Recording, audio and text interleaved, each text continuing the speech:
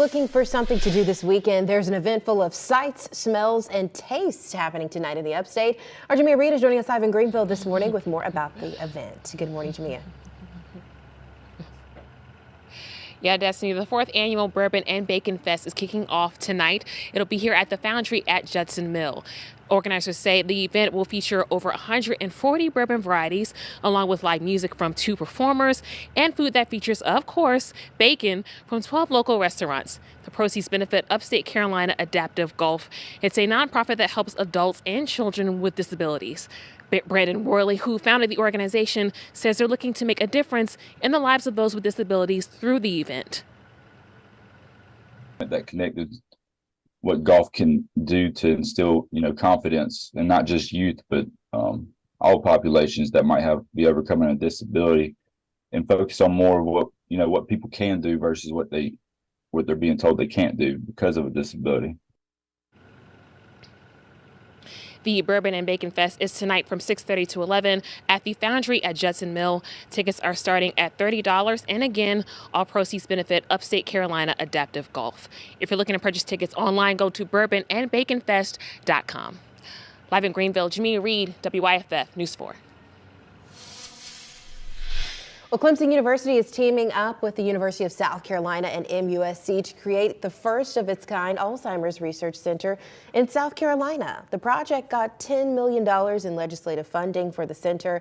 It's still unclear where the center will go, but eventually it would give people the support with getting a diagnosis, managing treatment, opportunities for clinical trials, and other services and resources.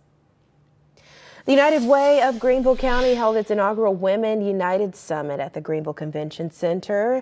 The summit was designed to bring together women from diverse backgrounds and industries for a day of inspiration, empowerment, and education. USC women's basketball coach Dawn Staley was the keynote speaker. Organizers say they were excited to hear her insight on teamwork, determination, and success. In order for us to really create the change that we want to see in our community, we have to bring women and our community together to solve those issues. And so we've done just that today to not only inspire, but to activate the women in our community to create the change that we know is possible. As we started this summit, we had one amazing speaker in mind, and that was Coach Dawn Staley. We knew that she would really help set the tone for how important it is to inspire and activate women in our community.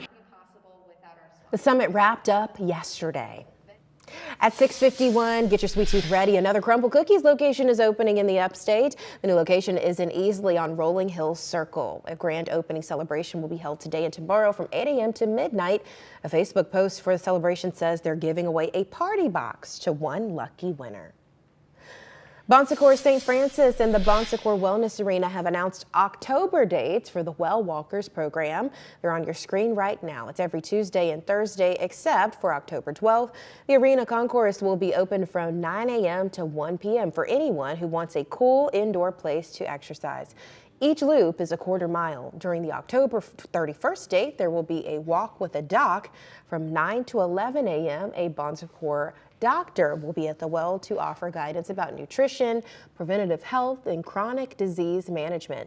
She'll walk laps with anyone wanting to talk or ask questions. Well Walkers is free with no registration required. Parking is also free in the VIP lot of the arena located off of Church Street. Wow, that's awesome. All right, it is 6:52. Let's get a final check of the roads with Hannah.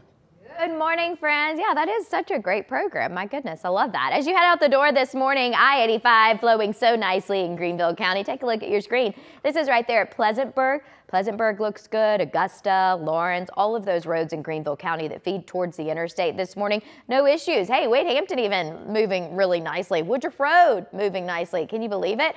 Hey, I just had a viewer on Facebook reach out. Hey, what's the commute Greenville to Asheville this morning on I-26? Things look excellent. Highway 25 through Travelers Rest, no issues. I-26 looks good, even where all of that construction is in Hendersonville this morning. Spartanburg to Greenville, you look excellent. Greenville to Spartanburg, same story. All across the board. Our drive times are in the green. So Airport to Woodruff Road, 6 minutes this morning on I-85 southbound. The rest of those southbound drive times are also all in green and right on time this morning.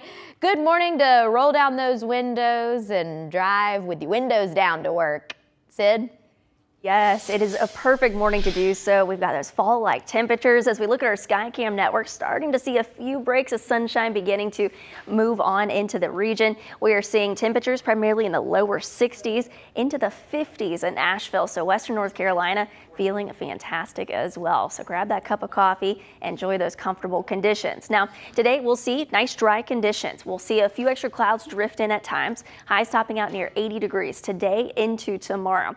As we get on into Sunday, we'll be topping out a little bit warmer, lower 80s, and then Monday 84 degrees. But look at this, a beautiful weekend to get outside, enjoy all of the fall-like conditions. And then as we head towards Tuesday, Wednesday, and Thursday of next week, that will bring us a little bit more unsettled weather, but cooler temperatures will come with that as well.